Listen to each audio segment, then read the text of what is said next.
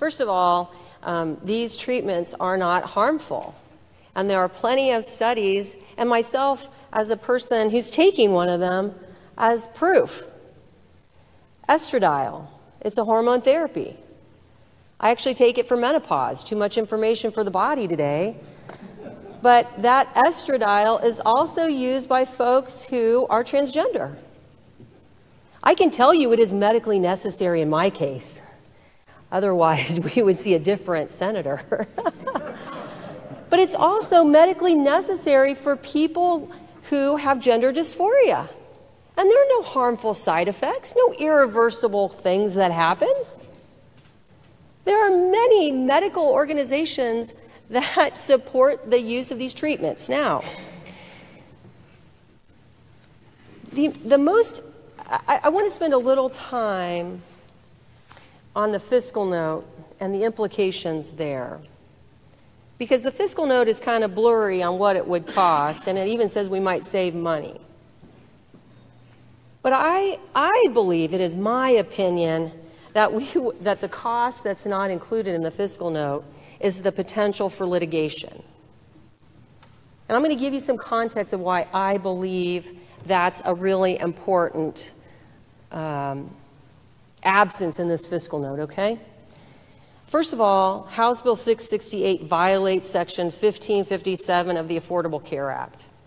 That act outlines the federal expectations and the prohibition of discrimination. You cannot discriminate based on race, sexual orientation, gender identity, any class, and denying medical care. And that's what this does. It doesn't say we're going to take away my estradiol for hormone therapy for menopause, but it says we're not going to let you use it in a certain class of people. That population can't use it. That's discrimination. And here's why I think there is a possibility of more litigation. There's a track record, right? Let's think about every bill this body has passed that deals with this issue is in court. The transgender birth certificate, that ban racked up $320,000 of litigation fees. And we did that in the face of the 2018 federal decision that found that preventing people from changing their birth certificate violated the Equal Protection Clause of the United States Constitution. Number one. Number two, Hecox versus Little. That's the transgender athlete bill that was House Bill 500, enacted in 2020.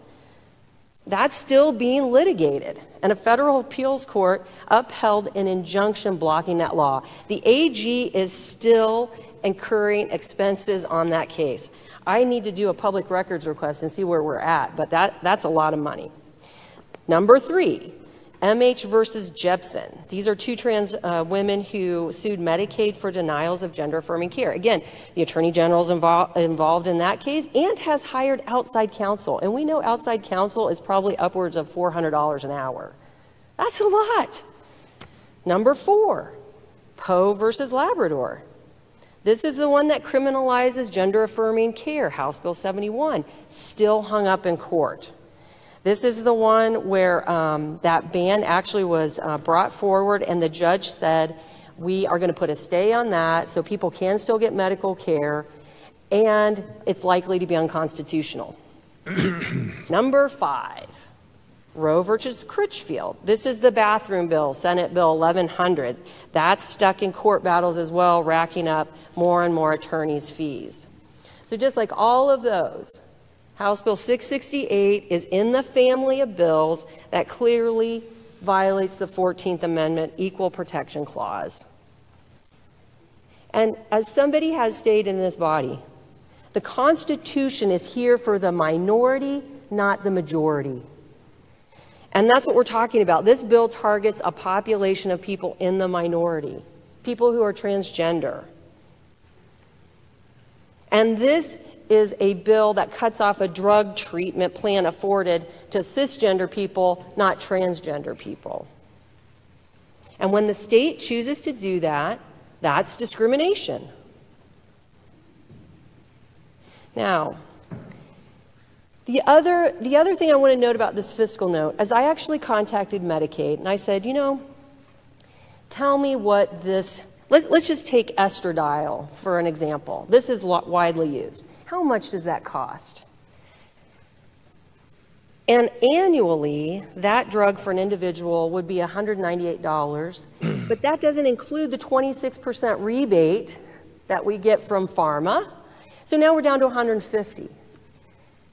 And based on the research we did last year when House Bill 71 was passed, we have way fewer than 500 people in this state that it even affects for transgender care.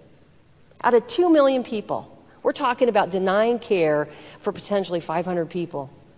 State employees, their kids, Medicaid recipients, anyone the public money touches.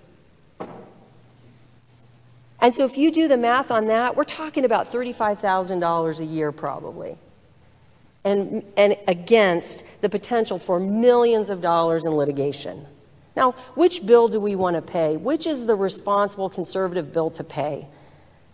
And it's not only the responsible fiscally, it's the one that's human. This care is necessary. I spoke to somebody after committee. I'm not going to talk about committee, Mr. President. Good. It was after committee. I called her on the phone, and I said I was deeply moved, and I'd like to hear more. And she talked about how depressed she was and suicidal until she got the kind of care she needed for her dysphoria. I mean, close to death. But now she's, well, who knows about this bill passing, but now she's happy, she's employed, she works for Head Start. Her life is going the right direction. She even said, I'm thinking of getting a state employee's position, so maybe I can stay in Idaho and maybe I would get insurance. But now all that's changed. And now she's looking for another place to live out of state, which quite frankly is happening widely.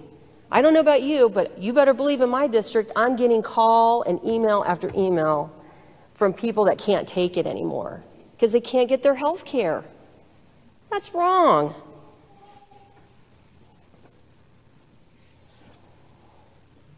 I think by limiting these treatments by the particular class we've isolated, again, discrimination, it's inhumane. And as a state government, we want to send a message to our state employees and the people on Medicaid, whoever it is, you're worth something. Not we're going to deny you care, send you into fits of depression and suicide. It's a small tab to pay. And we should do that. I am asking you today to vote against this, even if it's just the financial responsibility to our state to keep us out of litigation costs and racking up more bills that will have to get more money in the legal defense fund and have to pay our attorney general. And more importantly, because it's the human and compassionate and the right thing to do. Thank you, Mr. President. Thank you. Is there further debate? To debate the bill. You have the floor.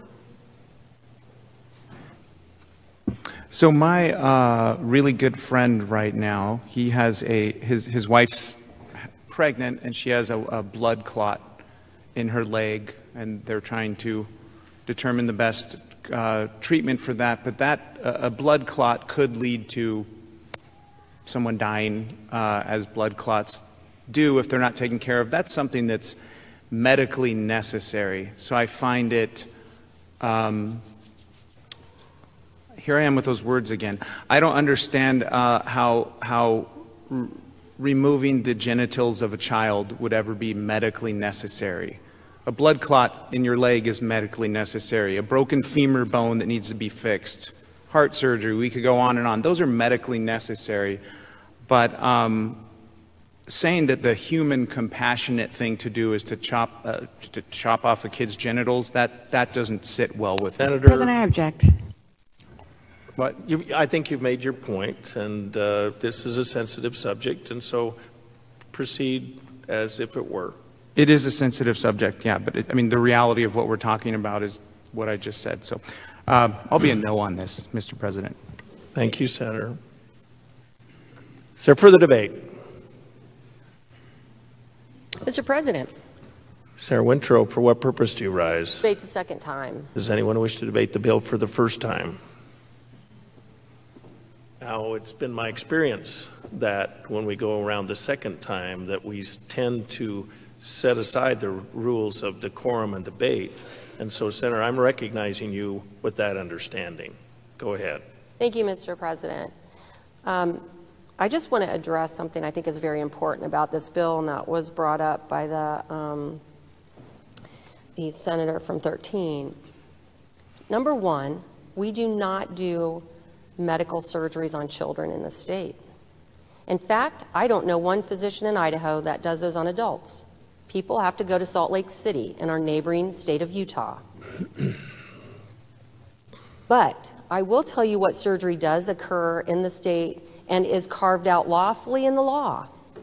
We have arbitrarily determined that if a baby is born with ambiguous genitalia, we will allow the parents to choose the gender, and in that case, conduct a surgery on healthy human tissue, because the parents' fears, the parents' apprehensions, not the child's.